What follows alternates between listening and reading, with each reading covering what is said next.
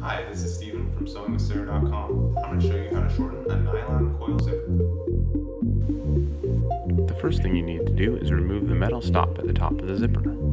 This metal stop is more like a staple. It wraps around the zipper, a tape, and then digs in on both sides. To get a better grip, I've been using diagonal cutters to squeeze it real tight.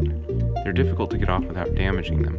You can buy extras, but I like to try and get them off without damaging them so that I can use them again. Although, these tiny ones I found are very difficult to reuse.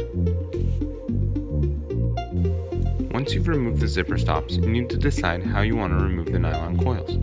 You can snip off the coils, leaving the stitches in place, like this, or you can cut the stitches to remove the coils, leaving a smooth edge on your zipper tape.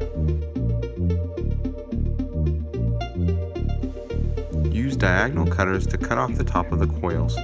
Once you've cut off the top of the coils, use the diagonal cutters to grab the back of the coils and pull them through.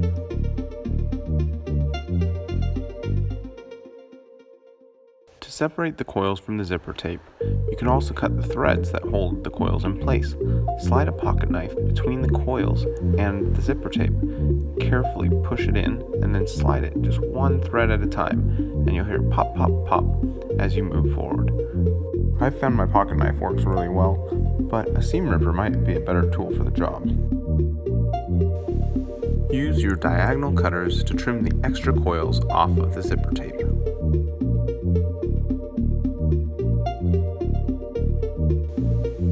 You can give it a smooth finish by melting the nylon fuzz with a match or a lighter. And finally, use needle nose pliers to add the zipper stop to the end of the zipper.